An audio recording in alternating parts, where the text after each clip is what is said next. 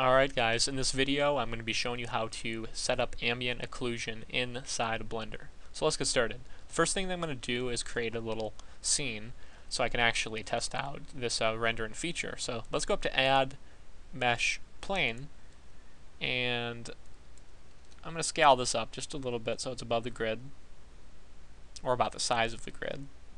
Okay, and then I'm going to go back up to Add, Mesh, and I'm going to create a cube. And I'm going to set this just about on top of the plane.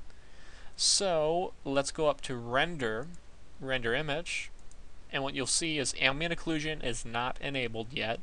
Okay, so I'm going to hit Exit to close that out.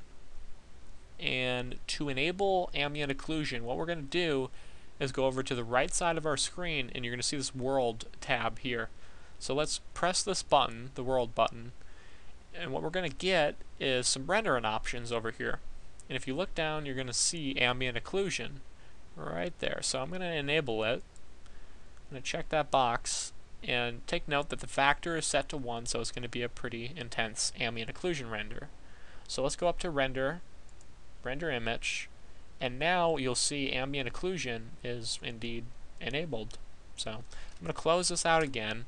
I'm going to go over to Factor here with the Ambient Occlusion, and I'm going to set it to 0.4.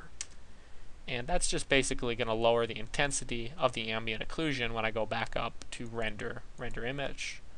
And it's just going to be a little bit softer. So that's basically how you set up Ambient Occlusion inside of Blender. Thanks for watching, guys. And please remember to subscribe, comment, and thumbs up this video. It does help. Thanks.